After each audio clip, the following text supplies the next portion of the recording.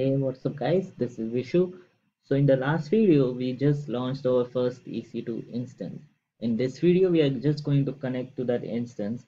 And as I told you, this is on the cloud, which means that it is on the internet.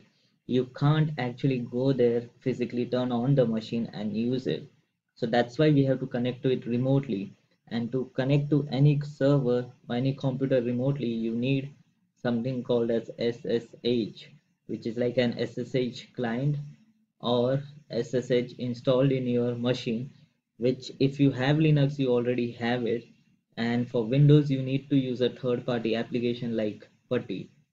So it's kind of a tedious process the first time, but once you save it you can always just click and connect to the machine.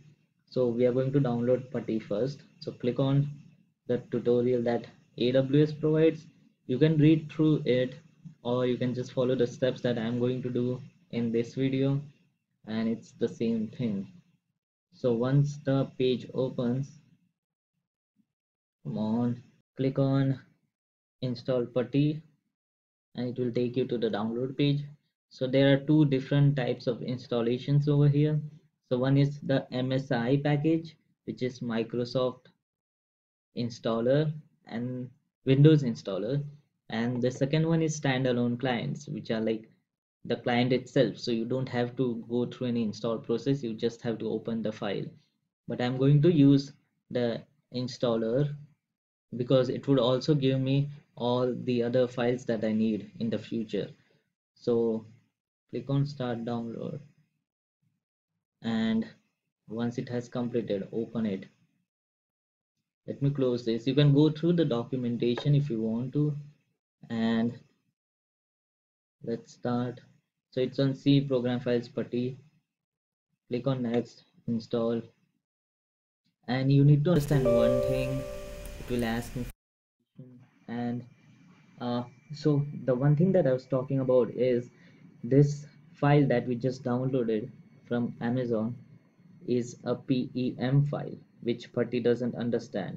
So you will need to use this file, this private key, and generate your own private key, which should be in a PPK format that Putty understands. And to do that, we need a standalone client, which is PuttyGen. So I installed it in my C program files.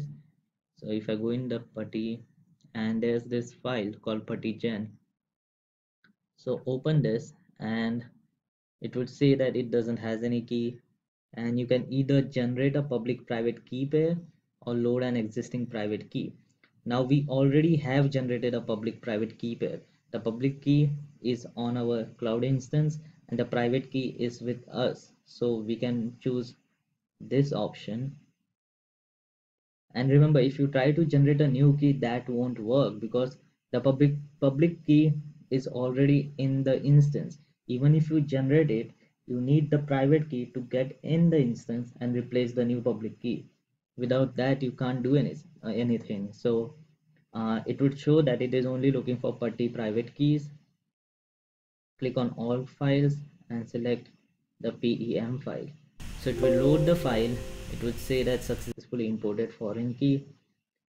Let's name this as classfish PostgreSQL, and click on save. Make sure the type is RSA and the number of bits are 2048. So click on save private key. I don't need a key phrase, and it would ask me where it should save this, so I'm going to save this in classfish on the desktop itself, and click on save. So once you have the file in the PPK format, you can use that in the putty client. So open putty, and this is the small application that would do everything for you. Let me delete the existing settings. So first things first, you need a host name to connect to. Our host name is this. If you don't know how we got this, it is available on your public DNS. So select this, paste it over here. Now we need to tell Putty where the private key is. So go in connection, go in SSH, go in auth, and give the private key. So browse, and I have my ppk file. So I'll select this. There's another setting that you can do, auto login username. So I already know the username of this machine is the default one, which is EC2 user. And if you don't know how I got this, you can also uh, click on connect, and you will see that the username is EC2 user. And I do some change in the settings and change it to 12. And you don't need to do this, I just like it.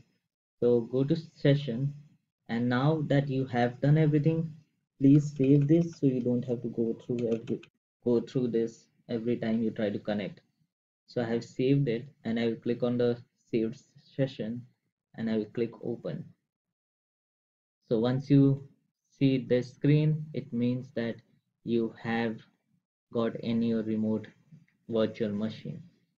So it would show you the last login. It would show that it was authenticating with the public key. This resides in the server, and we gave the private key. They matched, and that's how I got in.